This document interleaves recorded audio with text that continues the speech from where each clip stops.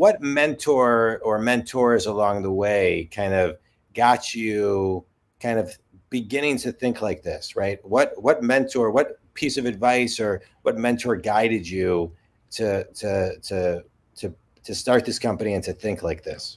Well, so first of all, in my own writing, I don't write very often, but when I do, I tend to follow all the rules from this really old, I think 100-year-old book that's called The Elements of Style. Yeah. It's like less than 50 pages. It's tiny. And rule number 1 there is omit needless words. Yeah. Which is the most succinct way you can say that particular thing in itself, right? Yeah. So I was a journalist.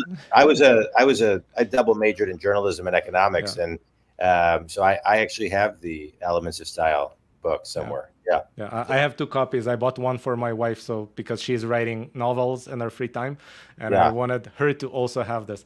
But in general, most of the time in Otherweb, what we're doing is aggregating other people's content, right? We're not generally trying to write yet.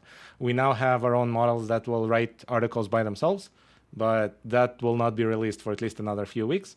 And when it does, it will probably be used by journalists to generate first drafts of things, right? So it doesn't go directly to consumer.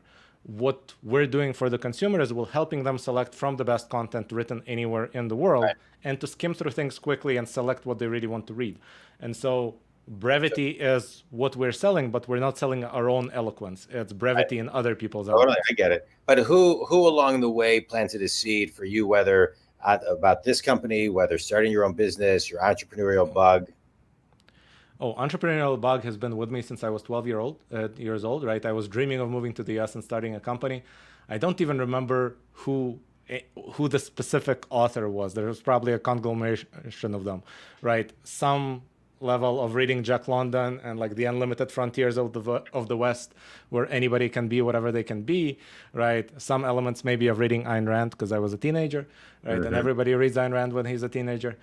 Some elements of just reading about Wall Street and having my mind blown by the fact that this thing exists. Yeah. Right. Confessions of a Speculator, I think. I don't remember who the author is, from 1922. That book really opened my mind to the possibility that business can bring. And so I've always been looking in this direction. I had to postpone it a little bit because the relocation to the US itself was done in a way that essentially forced me to work for the company that relocated me for a while. Yeah. But the day I got my green card, I announced I quit and I'm starting my own business. That business, because I didn't know anything about running a company and turning it into a product company, it basically turned into code for hire, right? So yes, it was my own business, but I was just coding for other people. Yeah. So I went back to industry to learn, and then, now I'm here. Now you're here. But you bring up something interesting because I have felt that reading has been, there's so many mentors that I have that I've never met. I don't think I ever will.